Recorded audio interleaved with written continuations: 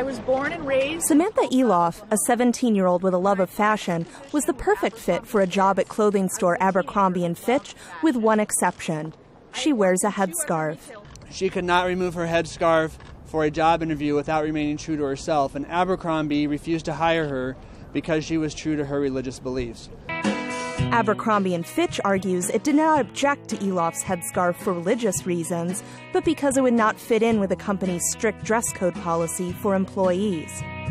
Zainab Chowdhury, who is at the Supreme Court to support Eloff, understands the challenges of wearing a headscarf. You never know if, the reason that you aren't hired for a job is because of the hijab versus something else. I have had prospective employers ask me questions about my faith, about my background. A lawyer for Eloff says that the implications of a ruling in favor of the retailer could allow all employers to discriminate against people of any faith. They'll be able to not hire persons they perceive of a religious faith they do not like or does not promote their brand image. Thank you all for coming. The Supreme Court will rule on the case in May. Katherine Gypson, VOA News at the U.S. Supreme Court.